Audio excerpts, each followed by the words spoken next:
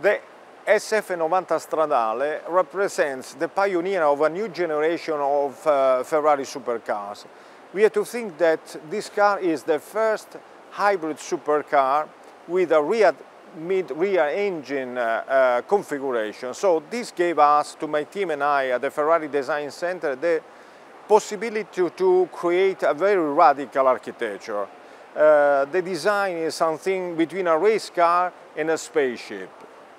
The main characteristics of the design of this new car are certainly, first of all, the proportions and the architecture. We can see the cabin, which is quite compact. It looks like an aeronautical cockpit, giving this cab-forward effect. Then the engine bay, which is behind and creates a narrow shape, generating a flying bridge, a kind of flying buttress on the rear. This is one of the most characteristic themes of Ferraris, like for example, the 330, P3, P4, but the interpretation is absolutely futuristic.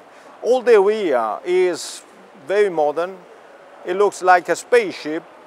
The architecture is a kind of trimaran with outlets in the keels, and we introduced a new interpretation of the rear lamps. So they are not rings, but we slice them top and bottom to create a very aggressive look. If you look at the front is constructed about the V shape. There is a lot of tension created by the two themes. The rear and the front V shapes are creating a kind of slingshot effect. The V shape of the front generates a very interesting theme. There are two winglets floating in front of the headlamps with a very aggressive and futuristic look.